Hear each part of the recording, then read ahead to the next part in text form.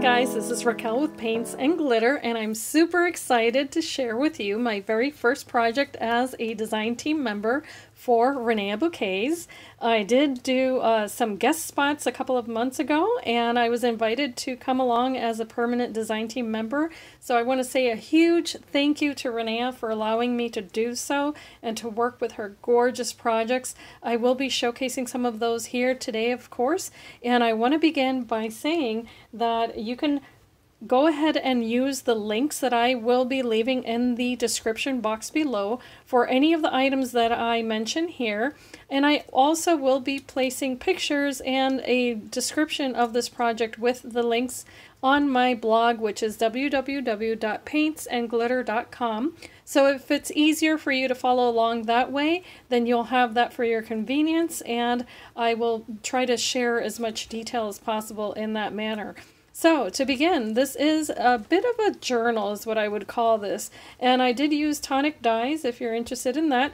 It was my very first time using these dies, so it was a bit of a learning curve, of course, whenever you're new with a product, but I did try to incorporate as much into this book that would play along well with the papers and the colors and the textures and all of that, which is what I like to do. So to begin, here I'm going to show you in this upper left-hand corner the flowers that I used, and the lighting does not do this justice in my room. I'm working here with as much natural light as possible, but sadly I'm not getting much today. But here what you see are these mulberry flowers that Renea has in her shop.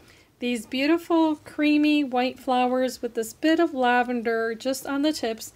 And what I've done is incorporated the chunky glass glitter and the moon beads that you can get in her shop.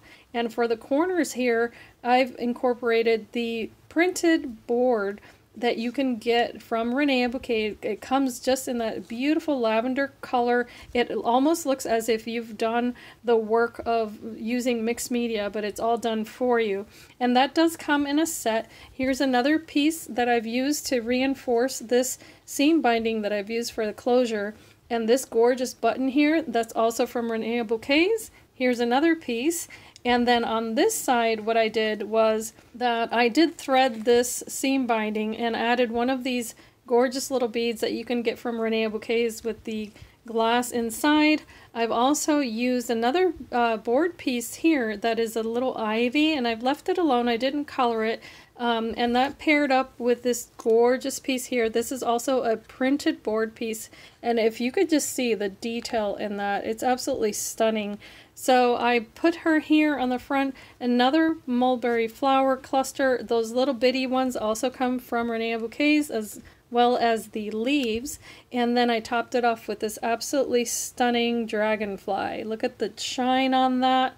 It is just absolutely gorgeous. And so those are just some of the pieces that you can get from her shop. But look at the lace. This lace here, I paired up two different kinds, and I'm going to show you what those look like. One of them is this wider piece here, and this is what it looks like on its own.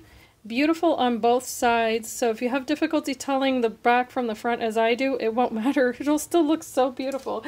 And then here's the other piece that I incorporated here in the front. I thought it was absolutely lovely. So what I did was that I layered that there and then used it as the decoration for the spine, and it even goes all the way to the back of the book, which I think is just gorgeous. So when you open this book, it opens by untying this, and it's quite chunky if you couldn't tell already. I just put a little key there to hold that seam binding, and a butterfly from the paper collection, which happens to be Prima. It's my first time working with this lavender paper, and it's just a color that I really enjoy. So here on the first page, right off the bat, I did make a shaker, and what I wanted to do was show you how you can incorporate the micro beads from Reneabouquet's shop. There are two different colors in there as well as some sequins, but the little micro beads that you see there that are that nice deep purple and the pink, they're both from Reneabouquet's. And this printed heart is also beautiful board, and it's nice and sturdy, and you can incorporate that into any project, of course. You don't just have to make a shaker with it, but I thought it was really pretty, and I wanted to put that as the front page And I've also used another printed beautiful board piece here for just an added little detail on that buckle that I made there. So on the next page, as you see here, I've incorporated some more lace from Reneabouquet's shop here, just as a detail there on the side of that page. And then, as you can tell, here's another little dragonfly, but this one's different. It has a gorgeous little print there of these lilac flowers and then that little pearl. I like to get nice up close so that you can see the detail on that. It's got that chunky glitter on it. It's just absolutely spectacular. And that tiny little bud that you see there, that little rose, is also from her shop. So she does have quite a variety in different colors that you can use for your projects. And this is just a page that opens with the flips and all of that stuff. I try to incorporate the dies in my stash, of course, and make use of what I have. And here, this other page is quite simple. I just put a little tab here with some pearls, and this opens up, and you can remove this, add a picture, or use that for journaling. I just wanted to show, of course, that you can just play around with the product. That's just a little piece, leftover piece of lace. And I just added it there for texture because I don't like to let things go to waste.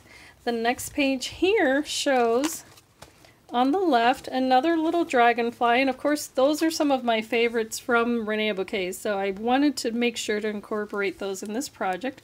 I made a tiny little envelope here, and this is just a little tuck spot, and this book is very layered, but it does have some simple pages, and I just wanted to keep that simple there so I could incorporate a picture just like so and use that as a little tuck spot. But it also has a little tag that I could remove and place a date on that. On the opposite page here, another thing that you can do, which I did here, is that I place another little rosebud here just on the tag that holds this paper. And it's just a nice little detail, and of course I use my little trims and that sort of thing. And that's just a simple little tag that goes into this side pocket here. And what you see here from Reneabouquets is actually not just that tiny little flower, but that chunky glass glitter that I've used in the past as well. I incorporated those into those little clips that I can add to my page, and I absolutely love that little touch of glimmer. So here, these pages are also side pockets, so just wanted to show that. You can definitely add more pictures and journaling and that sort of thing with that sort of page.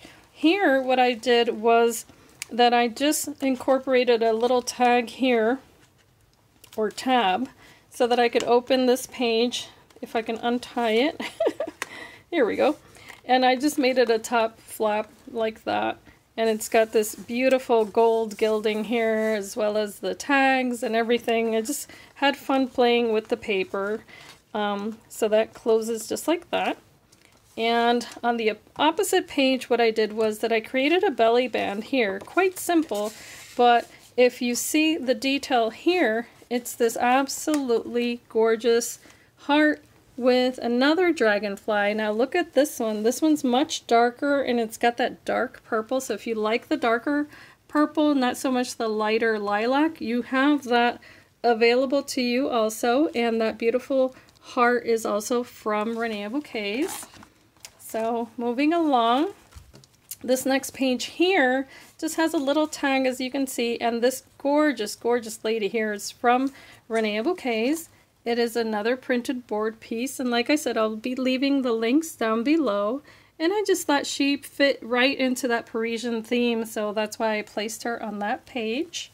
The opposite page just has a little belly band here on the side, just nice and simple. And then this one opens to allow for more room for pictures, just like that.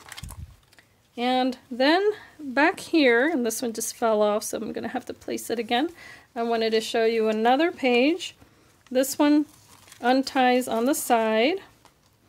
And again, I'll have to replace that, but that little dragonfly is decorating my closure there. That opens like so, and just like that.